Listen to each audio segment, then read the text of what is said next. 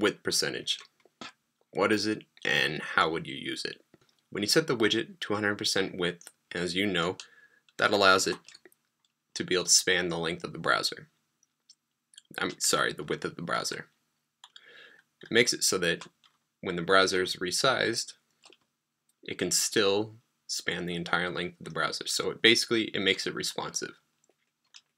What the width percentage inside the widget does is it allows you to adjust the size of the store within the widget, but still allow the widget to remain responsive. That probably was even more confusing, so I'll give you an example of how it could be used. So let's say that you have, over here on the far left, you have a menu. Whoops, that's way too small of a menu.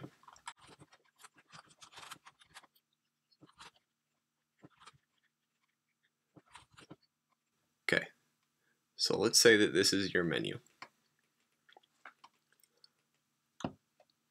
If you had a menu like this with any other widget, this is what would happen. So then the only thing that you would be able to do is you would have to cut down the size of the widget to be 960 or something, so that it allows it to not overlap, and still even that isn't small enough.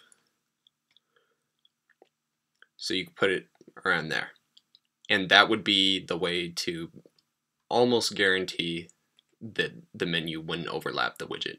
And in doing that, it also makes it so that it's not at all responsive. This is where the width percentage can be used.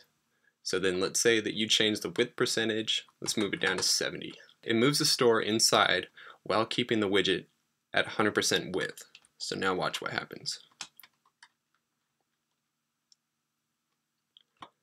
And watch when you expand it. See? Isn't that cool? So that's what the width percentage does.